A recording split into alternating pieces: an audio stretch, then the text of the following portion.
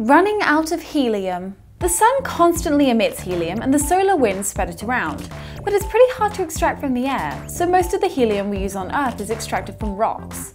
Now, most of the supply on Earth from the last several billion years is sitting in Texas, stored in an underground salt dome, and the US has been selling it for cheap because it's so expensive to store.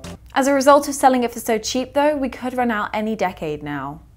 Helium is used for all kinds of things besides just balloons. Computer chip fabrication, food production, cryogenic research, fusion research, the list goes on. The promoted industry standard solution appears to be to increase the price of helium, which could help to extend the length of supply, though perhaps reducing frivolous use, which would be a crying shame. A couple of other ways to go here. Nitrous is a well-known cure for crying shames.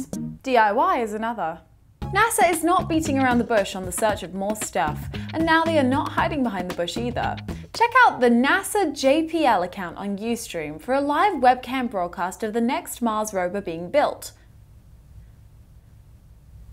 Not a lot happening right at the moment. Let's see some highlights. Sweet! Looking for even more do-it-yourselfish than that?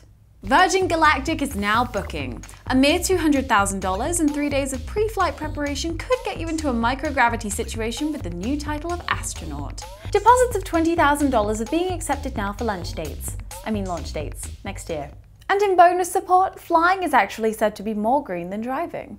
Not sure about all that spew generated from today's fusionless rocket rides, but with regards to commercial jet airliners, and despite conventional wisdom, cars are worse on the environment than airplanes on a kilometre per passenger basis, especially over time. Or just go there even cheaper, with virtual reality during dinner on a big table iPhone. Hey, this is where it's at.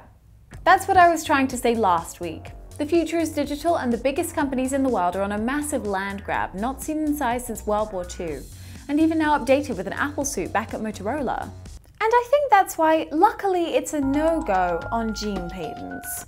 But what about meme patents?